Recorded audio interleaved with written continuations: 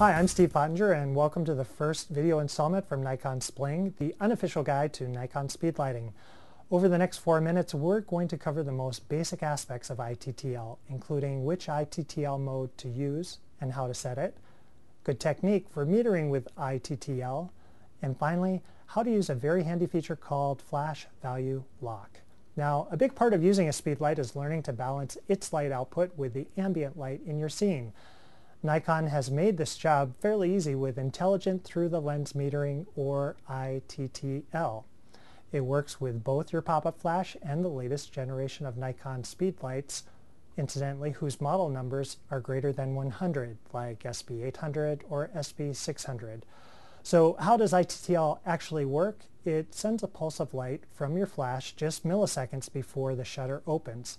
The camera's meter measures light reflected off of objects in the scene to calculate and set the speed light's power output, and then immediately takes the picture. And the really good news is all this happens in just a few milliseconds. iTTL has two modes. Standard iTTL mode is what you'll want when your subject is against a very dark background. It only takes the brightness of your subject into account and ignores everything else. iTTL-BL is Nikon's new balance light mode. It does its best to balance the brightness of the subject and the background. So with iTTL-BL, the camera meters the ambient light across the entire frame and attempts to set the speed light's power to light the subject at a comparable level of brightness. To switch between the two modes, you change the camera's meter setting between spot for iTTL and matrix for iTTL-BL. The camera's metering mode and iTTL are always hardwired together in this way. If you're using a pop-up flash, you'll find some Nikon cameras like the D300 provide a switch for changing the metering mode, while other models use a combination of button and dial movement. If you're using a speed light, you'll always see the mode clearly displayed there. Extra bonus. Okay, so now that we've covered the two iTTL modes and how to turn them on, let's look at metering technique and how to get the best results. If you're like me, the owner's manual is where you go when something isn't working. I always thought my speed light was providing decent results, but I never realized how much better it could do if I actually used the technique recommended in the manual. Who would have guessed? So here's the key.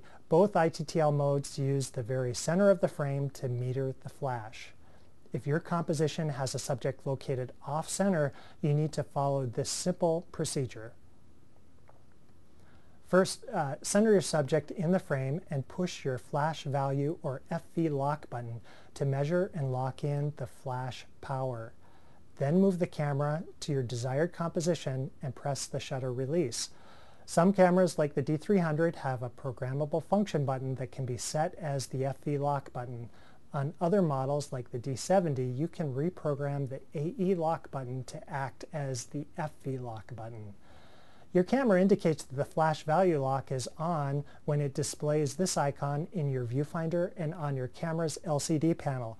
A bonus to using flash lock is that if you're photographing someone who is hypersensitive to flash, they are much less likely to have their eyes closed in your photos because the camera doesn't need to use the pre-flash. Remember to turn the flash value lock off when you're done shooting. It stays locked shot after shot until you push the FV lock button again or turn off the camera's power. Before we wrap up this segment, I should mention that there's a complete lesson on iTTL over on my blog at nikonspling.com, the unofficial guide to Nikon speed lighting. Until next time, thanks for watching.